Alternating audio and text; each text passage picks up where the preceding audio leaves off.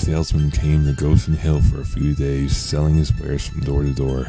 He was a friendly man with a warm grin and a joke for everyone. He was accompanied by a large white dog that rolled on the wagon beside him, companion, friend, and guardian of his wares. The salesman and dog were making their way out of town when a murder was discovered in one of the places in which they had spoiled their wares.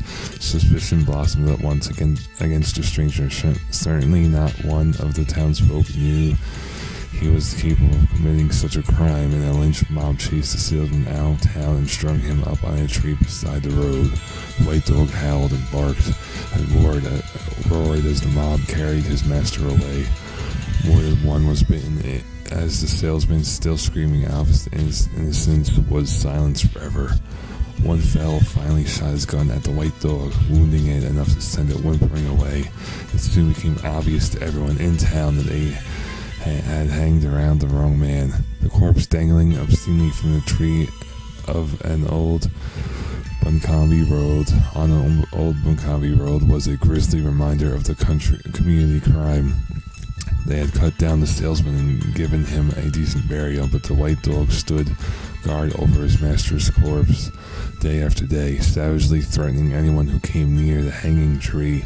So the salesman's body withered and rotted underneath the tree beside the road, filling the air with a terrible stench as it desiccated in the summer heat.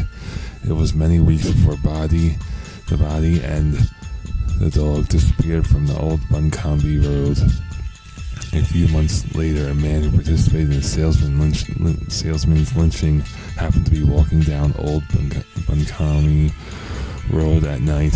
As he drew near the hanging tree, his nose wrinkled in disgust as a whiff of rotten flesh swept past his face and his stomach rolled. He staggered backward, his arm over his nose, wondering what was causing the terrible stench. Then he spied the hanging tree and saw upon it a glowing, desiccated corpse dangling obscenely by the neck from one of its branches, and beneath the ghostly figure stood a huge white dog with glowing red eyes. The dog growled menacingly when he saw the man on the road, and the man stumbled backward over the rut in the center of the road and then started to run. With an ear-shattering series of barks, the white dog pursued the fleeing man with supernatural speed. The man whipped this way and that, spinning around, leaping into the woods to dodge the trees around, trying to avoid the huge snapping at his heels.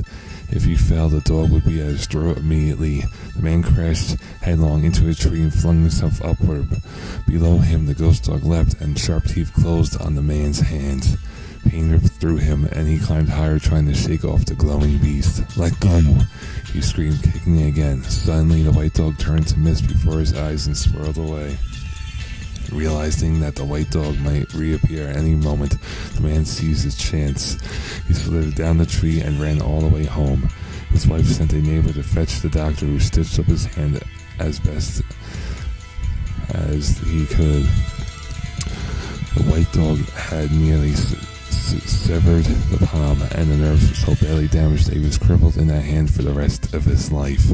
The man later learned that every person who had participated in the lynching of the salesman was attacked by the ghost of the white dog. Many, like himself, were crippled in some way. As for the fellow who shot and injured the white dog, well, his 4-year-old son disappeared and was never seen again.